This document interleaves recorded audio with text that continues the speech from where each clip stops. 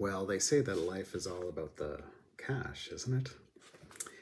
Well, even then, is that not kind of a lie? I mean, let's be frank. I held up American money just because it looks more like money, whereas Canadian money looks more like, well, something you find in like a game that you bought at a game store and not really like money in the real world.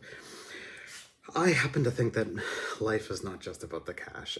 And because of the way that I view the world, I've been able to create a shape for myself within the gig economy, which means that I haven't had a full-time job really during this millennium. For at least 2 decades, I have not had a full-time, full contract job for more than 5 months at a time.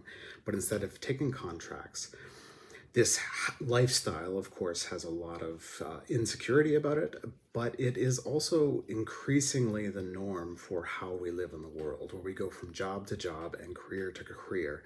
And so I wanted to give some advice that I have learned myself about what it means to live in a gig economy long before that term came up, long before I thought of it as going from gig to gig or from project to project, exercise to exercise. Okay, these are just the basics, and they're really just things that I've learned, because it would be completely irresponsible for me to talk about money in any other kind of way, because I just haven't made the money. You know, I am allowed to borrow American money when I have videos, and that's really the extent of my ability here. However, I've made it to this point in my life. I've managed to complete a number of degrees. We have a home that's nearly paid for, a son that's in college. And so these are things that we've been able to do because of the choices that we've made based on these principles that began when I was a student. I began this stuff in my very first year of undergraduate school, and these are things that can help a long way. Okay, first, the very first thing is to realize the principle behind all of the money stuff is that you spend less than you make. Now, this is honestly a really problematic way of putting it. None of us can think in that way. And so my tips are really about ways of protecting ourselves so that we don't break that rule in any kind of way that is unsustainable. I'll include another conversation about how to think about student loans. That's a different kind of a debt. That's a different kind of a question. In this case, how do we think about how to make the money thing balance in principle, even when we only have a little bit of it? Okay, so the very first thing, and this will sound odd, the very first thing is learning how to give some of that money away. I remember getting my first gig check when I was in undergrad. It was for $50 for a week. It wasn't that much money, but I immediately began to section off some of those things. So 10% of that money went to charity, and 10% of that money went to savings, and 10% of that money went towards something fun I wanted to do, basically to go to a conference in the next semester. And that doesn't seem like much. Taking a few dollars off doesn't seem like much. And yet this is absolutely critical. Learning how not to think of your paycheck as all yours is super huge. And I even did this when I would get tips and tip money. I used to save that tip money for things that were particular. I saved for my wedding. I was able to, with all the loonies and toonies, Canadian $1 and $2 coins, I was able to collect over my undergraduate life. I was able to pay for my honeymoon right after I graduated.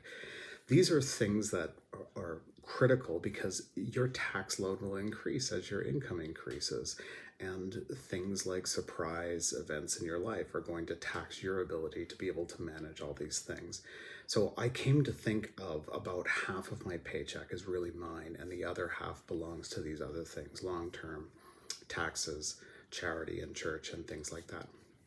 So the first thing is to learn how to give it away, and don't think of the whole thing as your own, because it really isn't.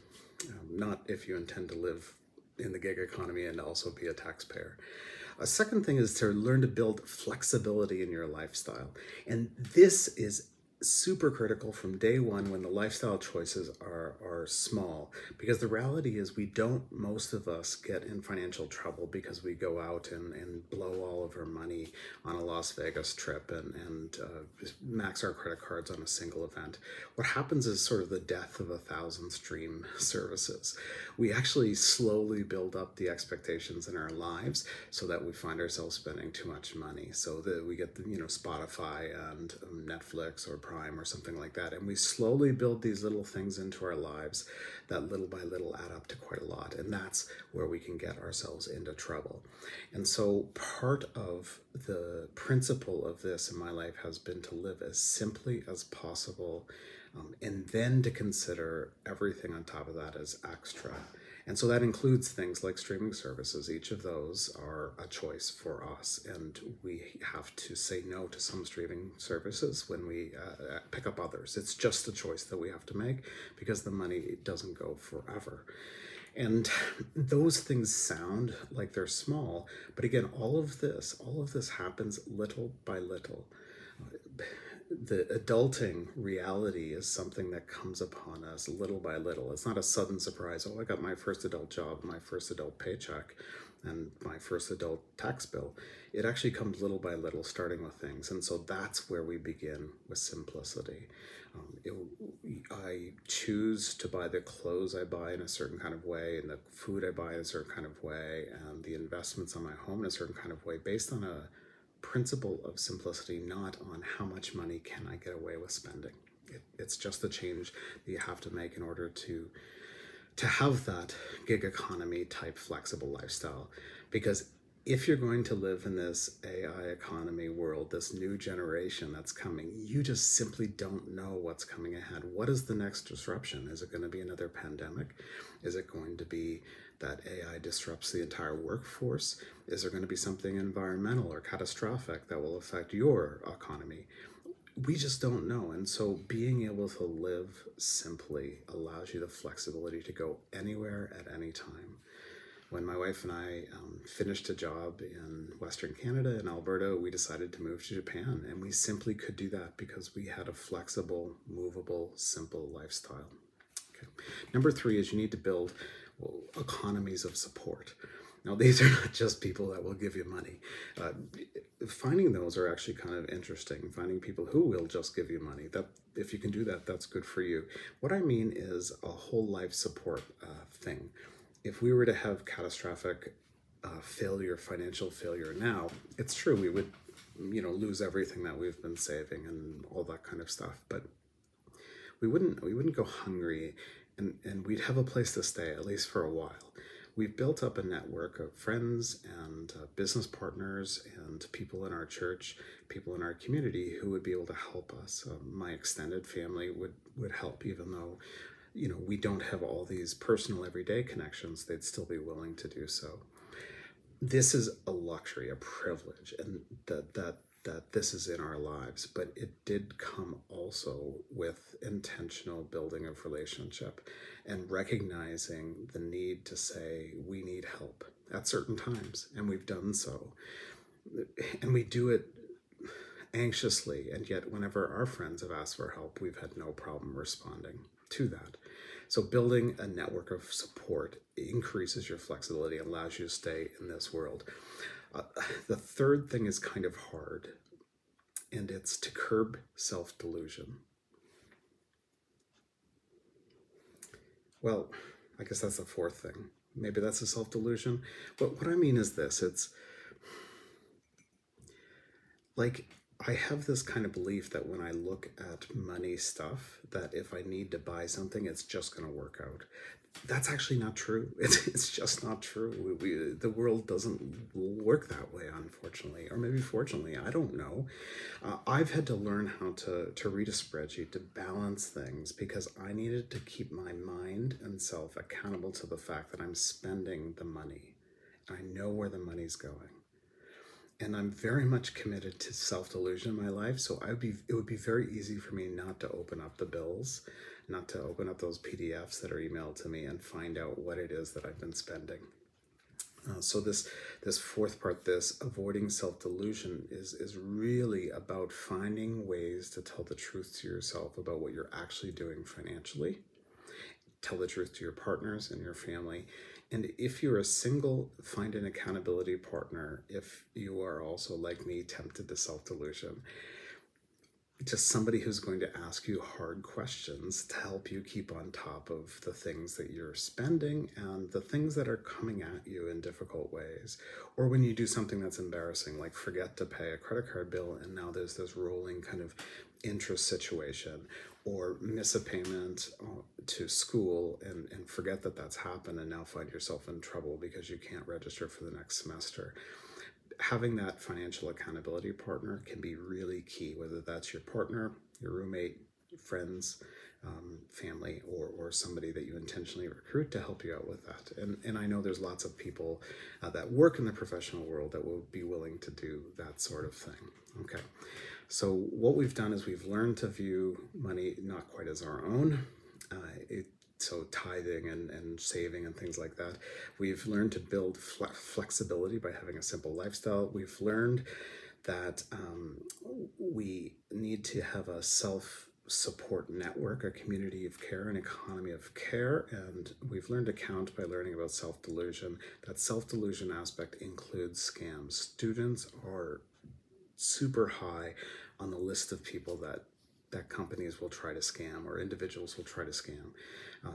In fact, like 70% of scams right now, some say as much as 80% of scams are happening through social media. And who are the big social media users, right? It's the 14 to 34 age group. That's the biggest connectivity point, and that is where the scam is happening.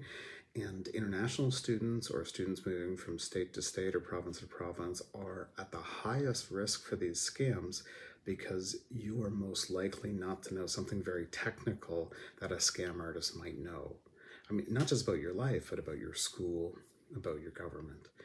And so and I've been an immigrant in another country. I know what it's like to hold a visa and to know that at any moment one of my mistakes could get me kicked out of that country.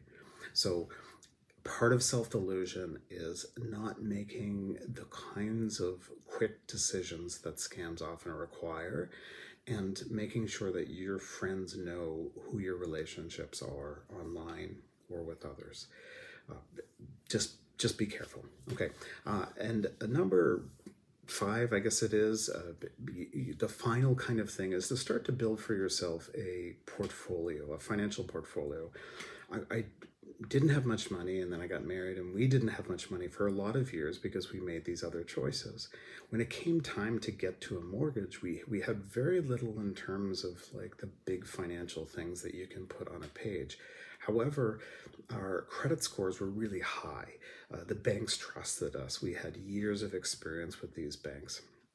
Building a financial profile can really help you when it comes time to getting a mortgage or starting, getting a business loan or getting some startup capital funding.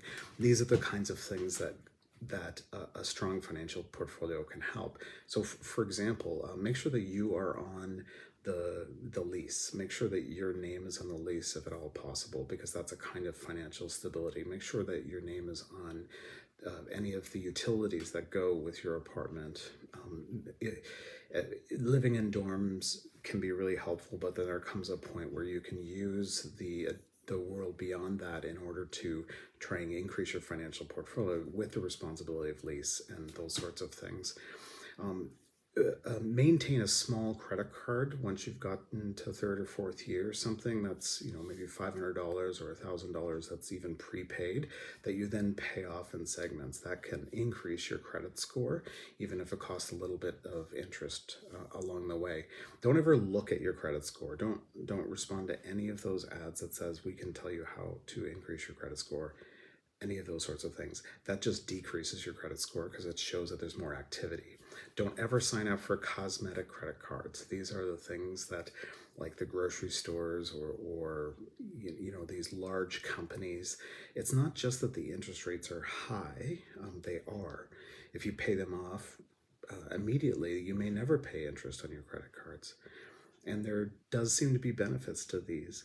However, if you show in your financial portfolio that you've got these thousands of dollars of credit cards, even if you're using them responsibly, at any moment, someone who won't consider you for a loan because you could access $3,000 just by spending on your credit cards. So keep your credit card debt potential very tight, and really kind of in the end, there's just things that you can't predict. Your cars are going to break down, and people are going to need money that you love, and you're going to help them, and you're going to make mistakes. And so part of the financial credit is to begin building your savings for retirement now. Even if that's $50 a month, the bank will take it and will invest it for you. This is the 401k and the RRSP and the different kinds of investment forms throughout the world. Make sure that you begin that early and then you commit to it. For me, I also bought life insurance just before I turned 18 as a way of just keeping the price a little bit lower. Doing those little monthly things actually can add up over time and give you a space where if you were in trouble, you do have somewhere to fall back on, including insurance. You can sometimes borrow against the insurance that you've purchased. Well, living in the gig economy, unfortunately, it can pay the big dollars. I mean, it can be awesome. It can be something that leads to a lot of money, and that's why some people do it. I do it because I have this art project of my life that I want to do, and this is the best way that I can do it, the best thing that I can offer the world.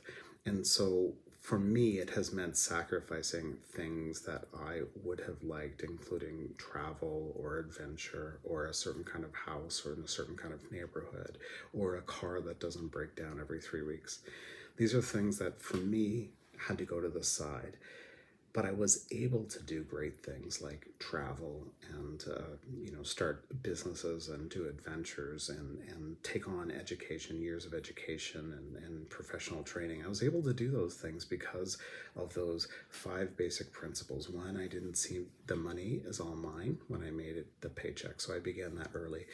2, I began to create flexibility in my life by living as simply as possible. 3, I created an economy of support, a network around me. 4, I tried to avoid self-delusion, or at least recognize that I'm tempted towards it. And then 5, I began building that portfolio that showed me as a good money manager early on. I hope these tips can help you as you navigate your earlier years of university. Take care.